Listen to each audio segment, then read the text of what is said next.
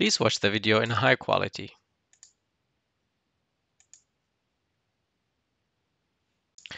In this video, we'll show how to draw lines using Mesh with Lines topology following the mouse clicks in Unity.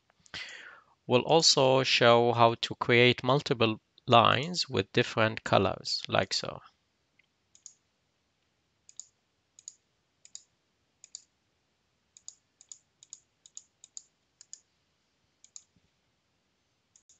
To start, I will select the main camera and change its projection to orthographic.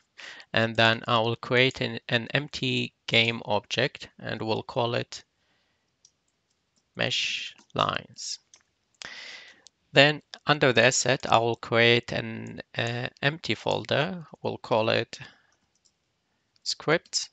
And inside this folder, I'll create a new C# file and we'll call it draw mesh lines. After the script file is created, I will drag it and drop it on the newly created empty game object, which is mesh lines.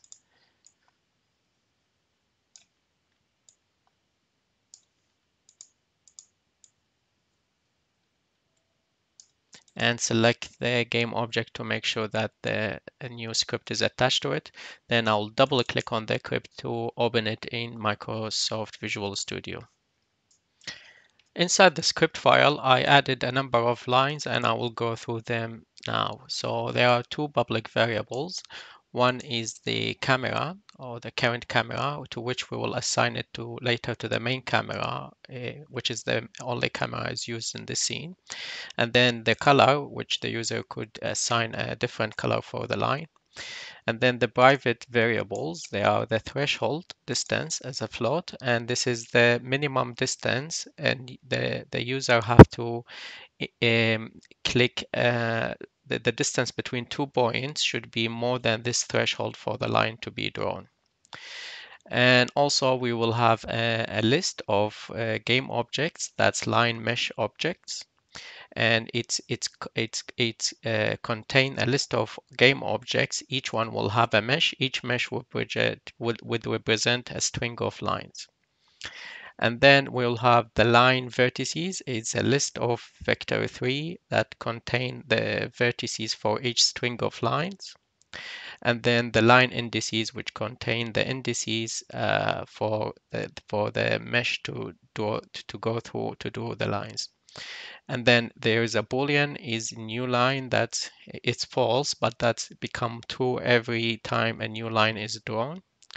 And then world position, that's the represent the latest point that's been clicked on the screen by the user, and it's set by default to the maximum available float value. And then the index count, the number or the current index, and it's set to 0 or set to 0 by default. In the start method, we will assign the main camera to the current camera variable, and then we will create a new mesh, and then we will set the index format to 32 just in case we have large meshes or complicated meshes. And then the current game object will add two components to it. First, the mesh filter component and then the mesh renderer, so that we could add or assign a mesh and a renderer and materials to the game object, current game object. Then we assign the mesh to the new mesh. So the new mesh we created, it will be assigned to the game object. And then we will set the material of the game object to sprite default, but you could select something else if you like. And then we have a list of game object, and we add the current game object that we had here to it. Next, in the update method, we will check if the user click the left mouse button. If it does, we get the mouse pixel position and set its Z to the near clip plane of the camera. plus a little bit, like 0.1% of the new eclipse, so that we could see the lines within the scene, and then we'll get the world position of the mouse using the screen to world method on the camera, and then we get the distance to the end point, which we set here to the highest as a default, as initial value. And if the distance is bigger than the threshold, this threshold we set, if it's smaller than the threshold, nothing would happen. We just get return. If it's bigger, then we'll proceed. The end world position, which is set here by default, will assign the recent mouse position to it. And then we add the line vertices, we add the current world position to the line vertices list. And then we'll check, because later, soon I will explain, we are using the lines for the mesh topology.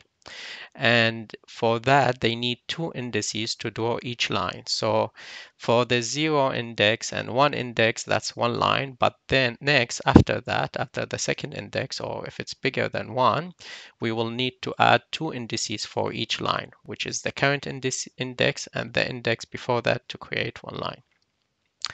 Else, we'll just add to the indices. That's for the index 0 and 1. We don't need to add the previous index to draw a line for that.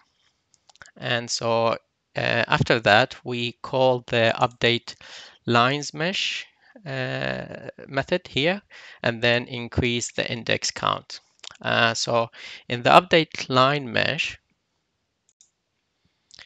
we get the current game object, which is the last game object in the list of game objects we initiated and changed here. We added the current game object here. And then we get the mesh out of it, of that game object, using get component mesh filters.mesh. And then we assign the vertices using the line vertices that we changed here. We added an element to it, which is the world position of the mouse. But because the mesh vertices take an array, we have to change it from list, because this is a type list, to array. And then we set the normals to default for 0, so that we have lines with consistent colors. Because if it's different lines with different normals, direction might change the color of the lines slightly, but we wanted one consistent color for all the lines within the string. And then we will set the indices to be the indices to array, because it's a list, and the mesh topology to lines. This is how we will create lines, and then 0 for the other parameter. And then we get the renderer and the material and the color, and set then its color to the line color, which is a public variable that the user could assign. Okay, the second thing we will check in the update method is whether the user press right click on the mouse, right click, and if that's happened, a new line would start. And in this would call start a new lines mesh method over here. This method will check if there is a new Boolean line, which is Boolean. If it's false, that checking is useful, so that the user only create the new line will create it only if when the user press right mouse click, and there is a previous line has been created, so that prevent the situation when the user keep pressing right click and new objects and meshes keep creating without a previous line is being drawn. And here we'll create a new game object. We call it a new lines game object. And then we'll create a new mesh called the new lines mesh. And then we'll change the index format to 32 in case there is a huge mesh will need to be drawn. And then the lines vertices, we will set them by doing a new list to vector 3. So that's a new list is created. That's mean the previous list is being erased. There's no elements in the previous list. And then the line indices also, we set it similarly. And the index count will reset to 0 here. And then here we will add two components like we've done at the start. These components are the mesh filter and the mesh renderer, so that we could use them to assign the new mesh to the new game object. And also we assign a material to it.